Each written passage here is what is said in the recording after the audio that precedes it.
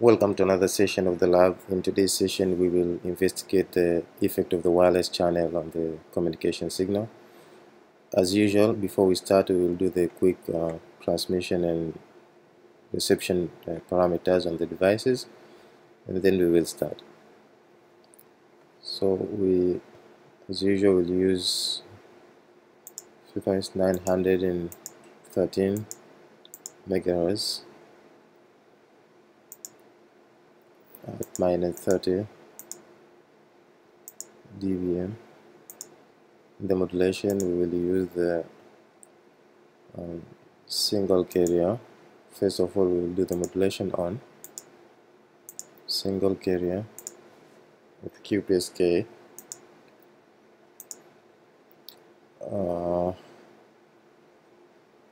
Rod Nyquist with 0.3 and the symbol rate of 20 kilosymbols per second.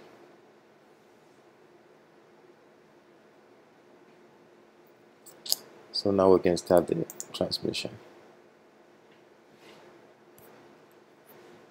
Again, at the receiver we will set the center frequency 913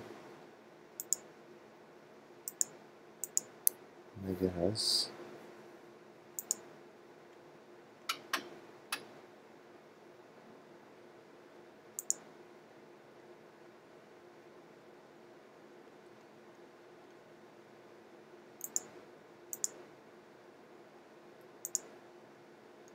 Can keep adjusting the span.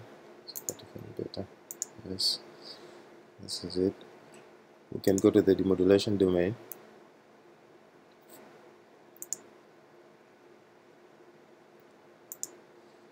With 2x3 grid. Let's do the demodulation setups.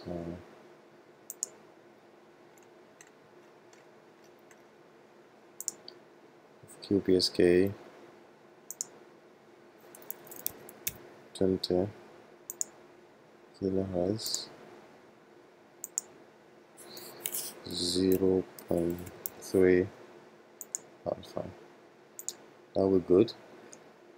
Now here we can do the,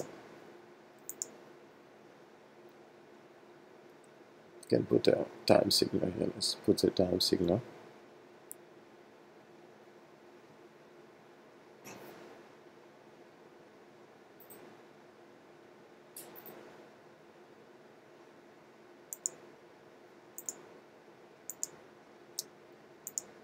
Here we put a spectrum.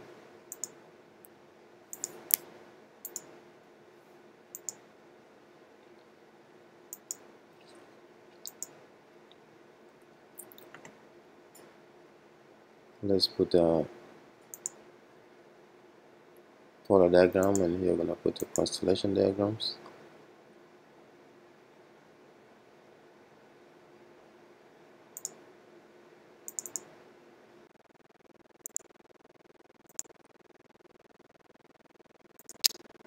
Finally, we're going to have the eye diagrams.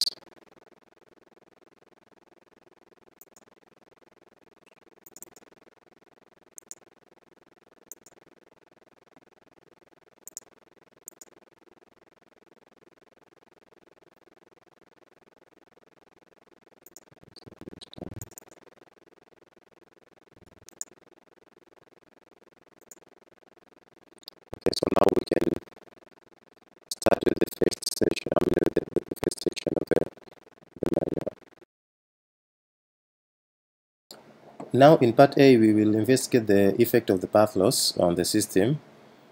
From the signal that we are transmitting, we will try to receive it from different distances, so we will be increasing the distance of separation between the transmitter and receiver as specified in the manual here, and we will record the received power at each of these distances, and then we will plot a graph to see the relationship. And then we will repeat this for another frequency which is higher compared to the first one, and we will do the same thing, and then we will compare the received signal power based on the distance of separations and as well as on the frequency, the operational frequency. In order to do this one, I will connect the receiving antenna by using a cable. So I will fix the position of the transmitting antenna, and I will connect the receiving antenna by a cable so that I can easily change the distance without moving the equipment itself. Having said that, I will do this for only for this first part, for only two distances, just to give you an idea how to do it. And then you will, when you are implementing this in the lab, you will have to do to take all the measurements as required in the manual. So this will be our first measurement that we have already done the setup. I will consider this as a first. I'll consider this as our first measurement at the first distance. So I will record the power, the EVM, and also I will save the screenshot of these measurements. And now I will go and increase the distance by like 1 meter, and then we will come back and see what will be the changes on the figures that we are observing right now.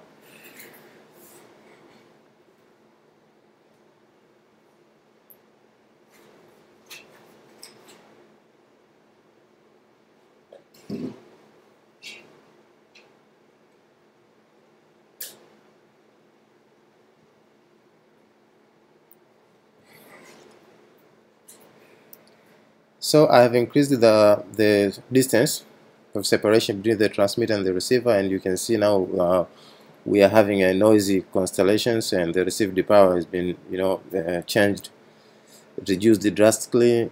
Even the EVM has increased too much. So you will repeat this for different distances and take the recordings as I have already mentioned, so that you can make the comments on your report.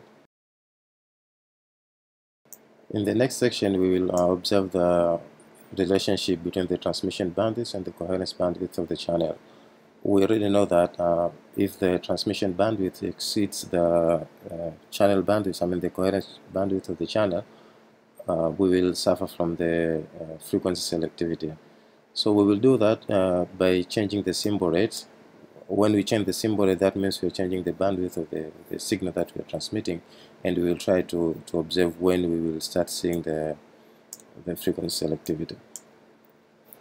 So to do that, we will begin with the 20 kilo symbol per second that we already know. First of all, I will set the transmission power at a high power so that we don't have to deal with the effect of the noise. So I'll make that 0, and I will go to the modulation format, setup, and go back.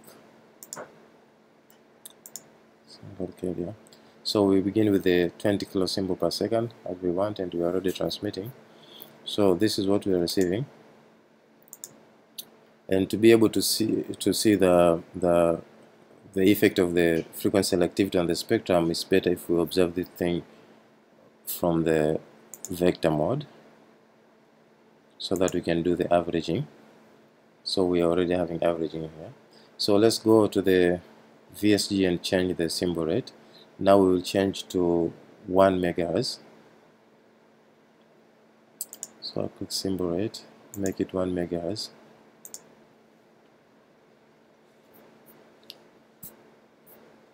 So now we need to change our span so that we can be able to receive it at the right sampling frequency. So still, as you can see, the spectrum is flat, so we are still not having any frequency selectivity at this point. So let's increase it further and see. Now let's make it 10 megahertz.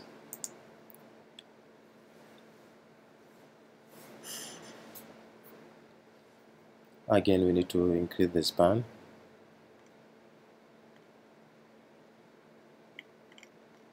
So I was reducing it. Let's make it 20, let's say. Now you can see we start having the selectivity. Now the spectrum that we are receiving is no longer flat. You can see here, this part, for example, is affected differently from this part by the channel. So this is what we are calling frequency selectivity. That means different part of the spectrum are affected differently by the channel, such that the spectrum is no longer flat. So if we go to the demodulation domain, we can see this effect from different tools. We need to change the symbol rate, which is now 10 megahertz.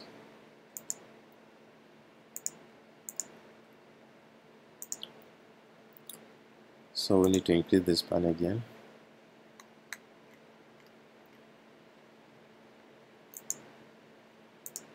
So you can see now even though we don't have any noise, the constellations are different. They are no longer in the single point. They are kind of having a different shapes now. Even the eye diagrams are not clear. We don't have any noise, but you can see here it's no longer a single point as we used to see. So this shows that we are having some ISI in our system. You can easily see also from the polar diagram and the constellation diagram. They are showing pretty much the same thing. So in this case, we can easily see the effect of frequency selectivity by using different tools and how different tools are being affected by this effect. So if you want, we can also increase the symbol rate further and see if we'll have more changes or not. So let's make it 20. Now that means we need to increase this one as well. So make it 40. And we need to change the symbol rate here. So you can see from 10 megahertz on, we will keep having this problem as we keep increasing the bandwidth of the received signal. To have a better clear view, let's go to the vector mode again. You can see the problem is still there. So you will do this for the values specified in the manual, and you will take both the spectrum in the vector mode, and also you will take the other tools that we have mentioned here